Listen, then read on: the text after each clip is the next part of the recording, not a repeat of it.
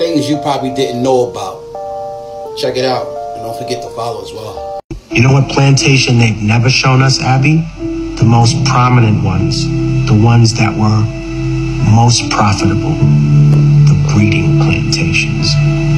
Why don't you want to show us those? You know why? Because after the research that I did for this album, you realize that the moment that a girl menstruated, she was put in a stable where a horse would be and forcibly mated, by a male of the slave master's choice. And when she had children, they weren't called children, they were called a litter of pups.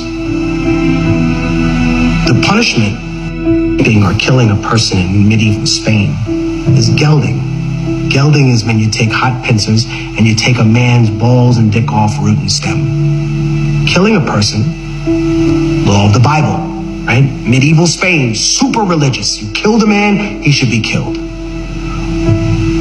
Why were indigenous and black people categorized as subhuman? So under the law, you would not be punished for the things that you did to us. That's why. You used to be proud, right? You used to be proud, white America, of murder. You used to be proud of colonization. You used to, wow, that made us tough. And then you got ashamed of it. And that's what you're dealing with. That's what America's dealing with, a schizophrenic crisis. There's a British manual, right, that was taken out of the British Museum because within the manual, it talked about how it was a weapon of war that should be used against the indigenous population. You're ashamed of that now. You're ashamed, right? Who was Christopher Columbus? His image has been so whitewashed, but he was trafficking little girls on an island.